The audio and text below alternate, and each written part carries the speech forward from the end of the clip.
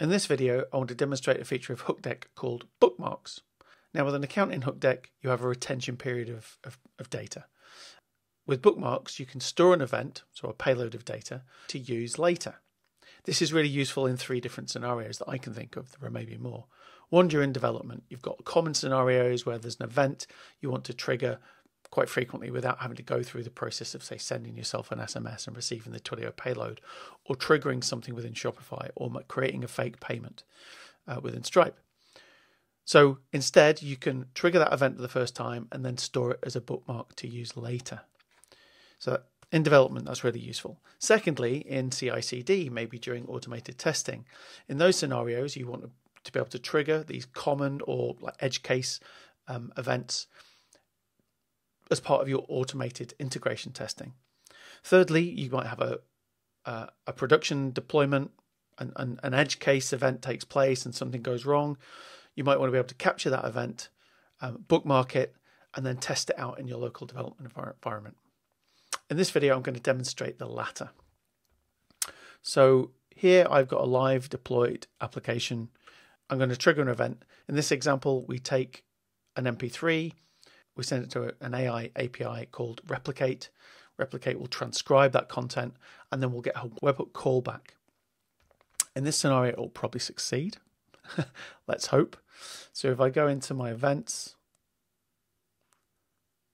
and I refresh, we'll see this event has appeared. And that's been transcribed. Great.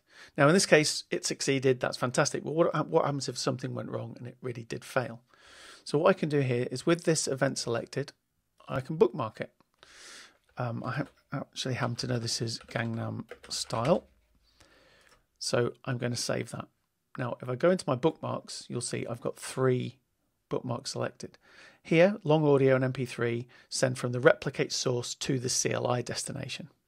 If I click into my connections, you'll see I've got a CLI destination for my local host development environment. The Gangnam Style one is set to deliver from the source replicate to the this production endpoint, or deployed endpoint, I should say.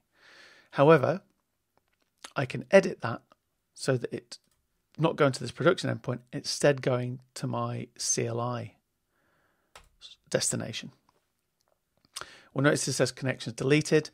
The reason that's happening is because I don't have my CLI connected right now. So instead, if I go over here,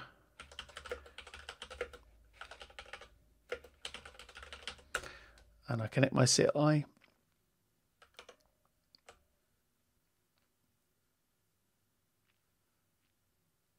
jump into CLI view just to make sure that's been connected. Let me refresh this. There we go. The bookmarks now, we can see this is available. If I open up over here, see there's no logging, and then go back into the bookmarks view and click replay on CLI.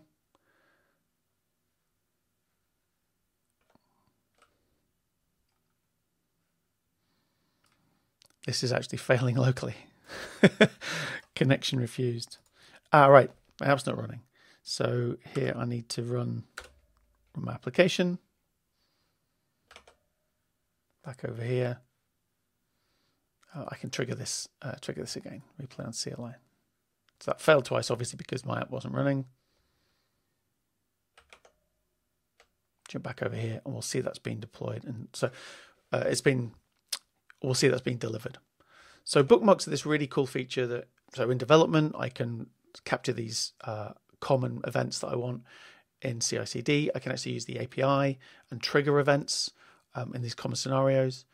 And also from that production environment where, okay, there's this edge case, this problem that I've not seen in development. And instead I want to bookmark that and then change where that event's going to be delivered and test in local development. So that's an overview, a little overview of bookmarks with a specific scenario driven into a little bit. Hope that was useful.